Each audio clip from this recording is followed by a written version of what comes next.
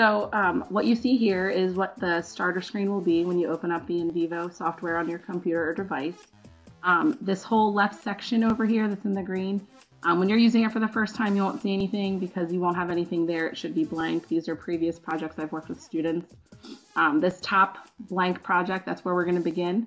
This sample project, this is going to be a template to how to get started, similar to what we're doing tonight. And then down here, I just want to make mention that this help menu is great. It has a lot of features in there related to using it like an online manual, and the tutorials will actually take you right to YouTube and give you resources that are directly linked to the software you got, whether it was Mac or the advanced version or the student version, etc. So we're going to go ahead and open a blank project so I can show you what the major template looks like. It'll make you name it right away. So of course, you've all saved projects before. Make sure that it's recognizable. So we're going to call it Webinar Project 1. This description box is not required. I've never used it for any of the projects I've worked on, but feel free to type in there. You won't see it unless you actually check the properties of the document. Here it comes.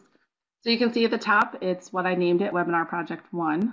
All of the projects you save will end in the .nvp, NV meaning NVivo project, and I have the NVivo starter package. So what you see here is your actual whole working space. I find that it's very similar to Word.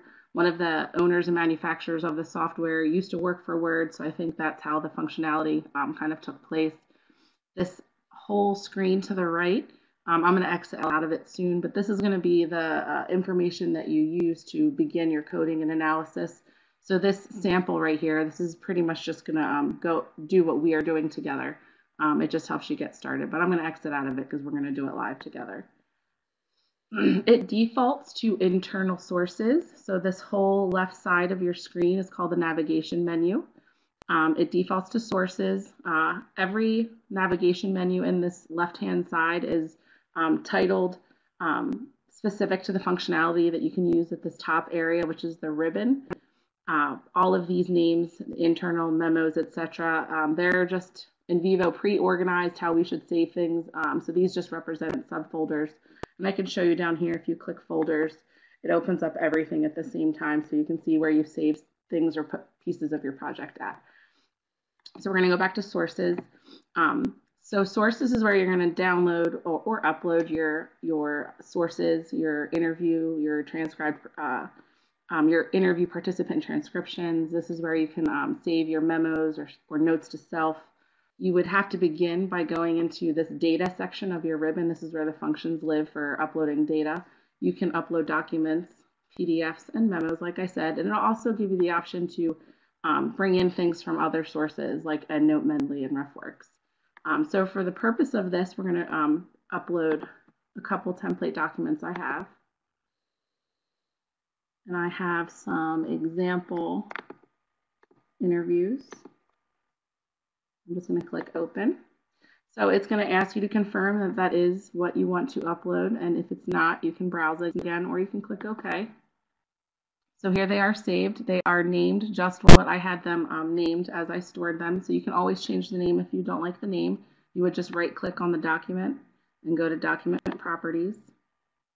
And so you can change the name here, but I'm going to leave them as is.